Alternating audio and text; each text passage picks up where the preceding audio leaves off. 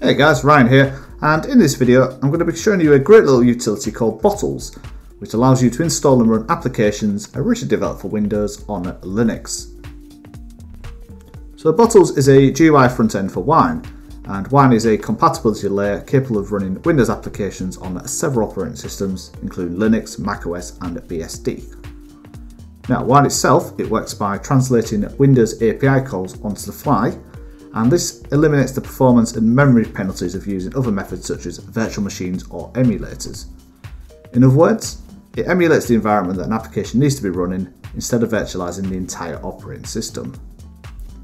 Now, normally using Wine would require you to use the command line, but there are projects out there such as Proton and Lutris, which are completely GUI based, and in fact they're actually two of the best tools for playing Windows developed games on Linux today.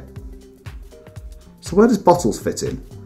Well, technically you can use it to play games on Linux, but I would not recommend it as both Proton and Lutris do a far superior job. Instead, I would have a look at using Bottles to install and launch standalone Windows developed applications that don't have a native client.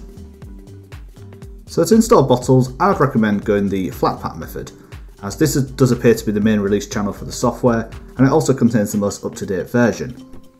Plus, since Flatpak itself is distribution agnostic, all you need to do is follow the instructions on setting up Flatpak for your Linux distribution, and then installing Bottles from FlatHub. So the first time you run Bottles, it will download some dependencies, so let it run through the process, and once it's finished, you will be greeted by the default interface. So to create a new Bottle or Wine instance, click on the Create a New Bottle button. From here you want to give it a suitable name.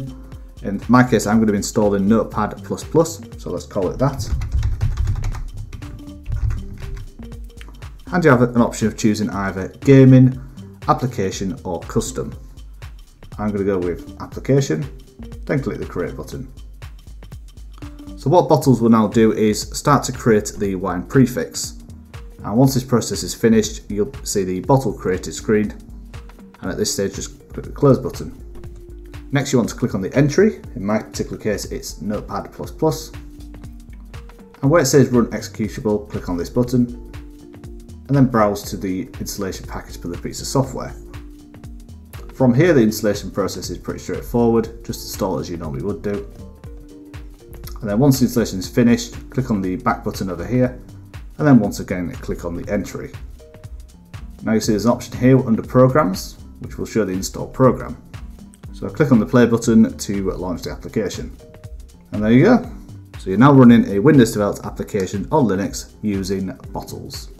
Of course, the success of running Windows developed applications on Linux will be tied directly to the development and maturity of the Wine project.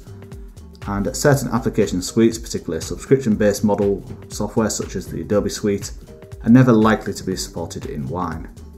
But for everything else, it's fair game.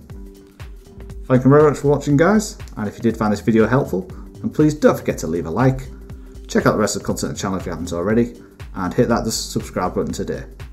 See you again soon, bye!